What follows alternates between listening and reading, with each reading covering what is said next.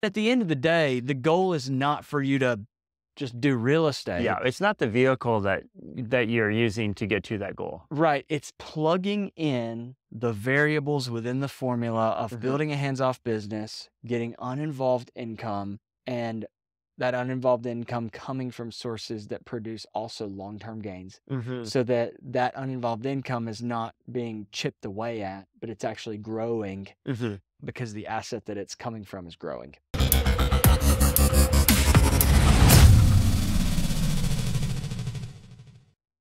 What's up, everyone? This is On the Exit Podcast. As you guys know, every week we have a new entrepreneur on the show that we're interviewing, asking questions, getting inspired by. But we also do these shorter episodes where Caleb and myself, we just kind of talk through. Sometimes we'll kind of talk through a past episode with a guest, or other times just kind of top of mind stuff, ideas, thoughts, just things that we're thinking about. I'm Aaron, your co-host. This is Caleb, as you guys know. Yeah. And so, Caleb, what's on your mind, I guess, this week, and what are you thinking about? Yeah.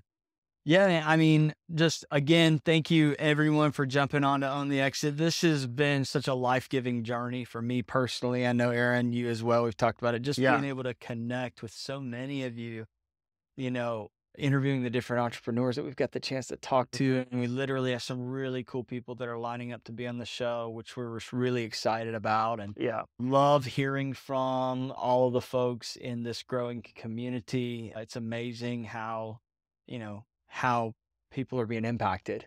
One of the reasons we end up doing things in life that other people aren't able to do is because we're willing to do the things that other people aren't willing to do. Right. Do the things that are hard, and you can do the things that are cool. Well, and I think that and it's like a lot of people are like, well, I wish I had this guy, or this guy's lucky, or this guy, his dad gave him the money, or this guy this or that, or he got a promotion or whatever. And it's like, no, it's like he did things that you didn't want to do. Exactly. And I'm a big believer in, like, you actually, the life you're living is the life you created. Yeah. Sorry. Yeah. I mean, I know there's things that happen, I get that. I mean, but at the same time, it's like we get to dictate kind of the life and create the life. Well, I'm sorry to hijack what you're. No, I love it. I love you. Just had that thought. And super good value. And it's like, no, I can't remember. It's one of those books. I've read so many books on business and entrepreneurship in my life. I don't always remember where I got the little nuggets from. I don't know if you have it from.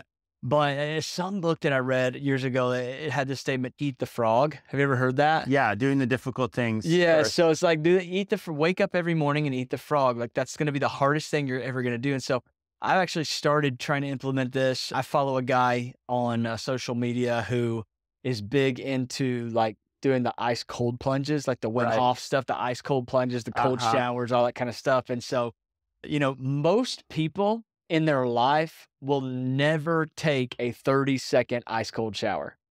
It's just too uncomfortable. Yeah. Right? You can even send them the research.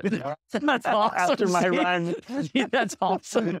But most people in their life, if they have access to warm running water, they're going to wait for the shower to warm up before they get in, right? They're not going to do 30 seconds or a minute or 3 minutes. They're going to jump. They're not going to literally go to the store, buy, 100 pounds of ice to fill their bathtub so that they can lay in it for 3 minutes. And then miserable, uncomfortable. Yeah. But the benefit of doing that hard thing is like astronomical. The guy that I followed talked about how your liver has the capacity to, on demand, release an unlimited supply of cold shock proteins, which are literally proteins that your liver produces to save your life. So it'll go and repair anything almost immediately, and the thing that releases them is to be submerged in cold water for at least 30 seconds.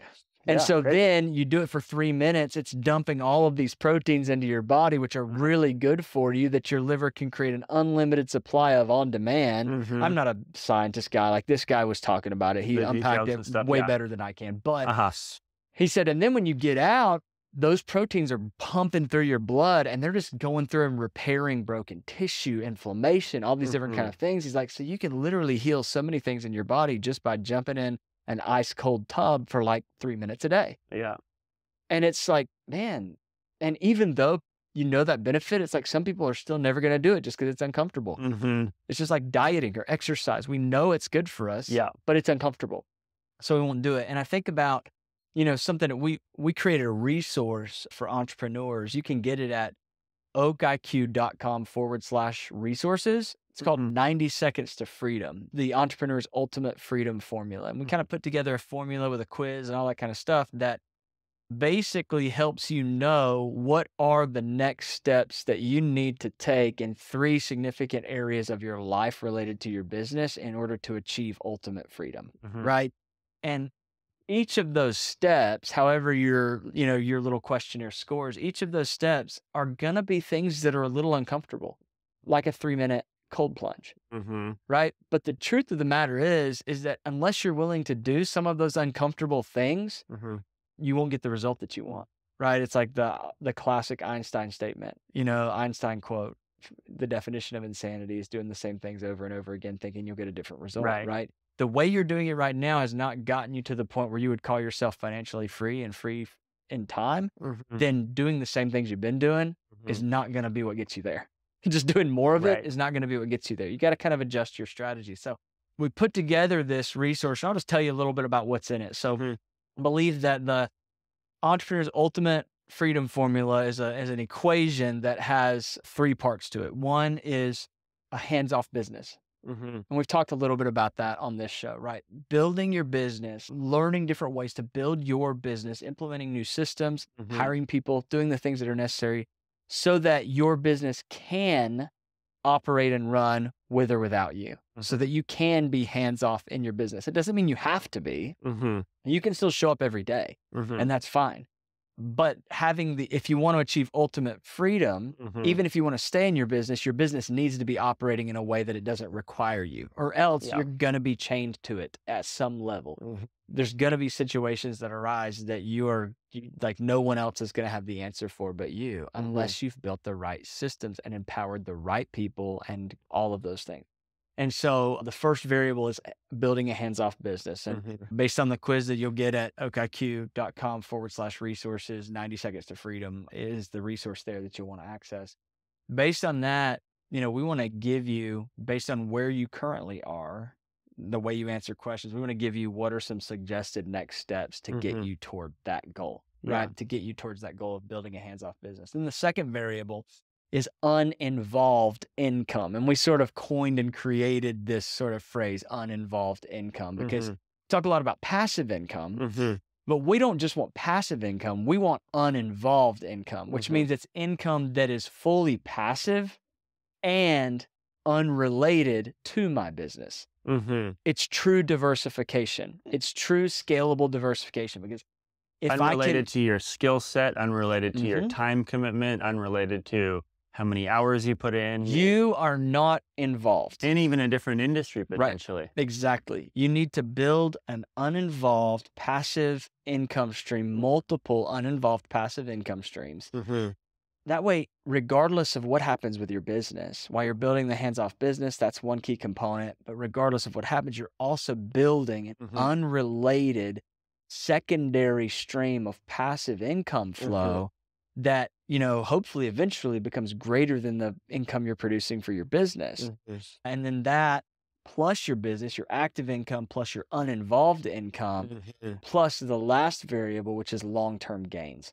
And so, we're the first 2 pieces of the formula shore up today in the next 2 to 3 to 5 years. The long-term gains are what gets you the legacy that you want to build for your family, right?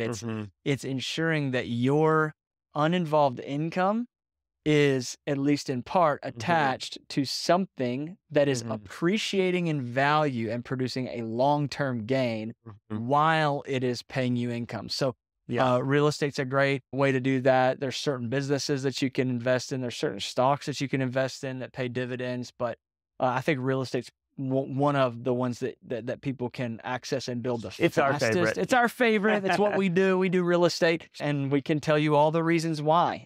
But at the end of the day, the goal is not for you to just do real estate. Yeah, it's not the vehicle that you're using to get to that goal. Right. It's plugging in the variables within the formula of building a hands-off business, getting uninvolved income, and that uninvolved income coming from sources that produce also long-term gains, so that that uninvolved income is not being chipped away at, but it's actually growing because the asset that it's coming from is growing. Yeah. And so if you want to take that quiz, if you want to kind of see in about 90 seconds, we called it 90 seconds to freedom just because it'll take you about 90 seconds to answer the questions and get your results, then go ahead to oakiq.com/resources. We're not trying to sell you anything, just thought that would add value to you guys, our listeners. And so just wanted to talk about that a little bit today. And yeah, that's a big purpose of this podcast, I think, is just to add value and to, and we'll share a lot of other resources from other people too. Like a lot of our guests that we have on here will have their own resources and different things.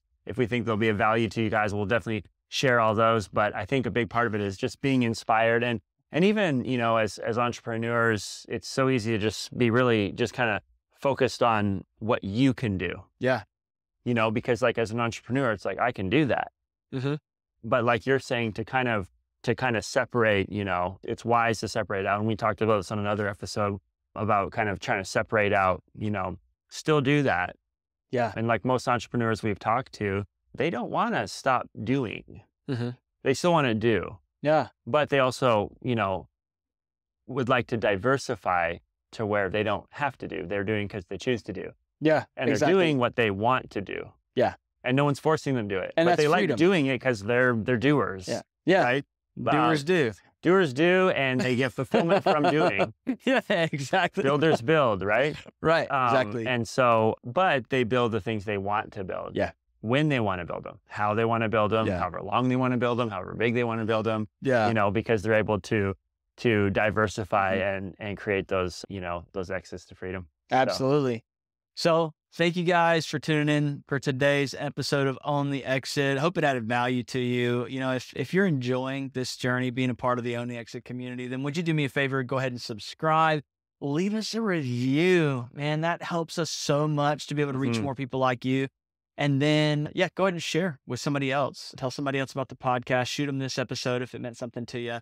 You can just copy the link in whatever platform you're listening to and send it out to your friends. It'd mean a lot to us. And again, if you want to get that resource I mentioned, it's oakiq.com/resources. But in the meantime, just want to say thank you again for listening to this episode of On the Exit.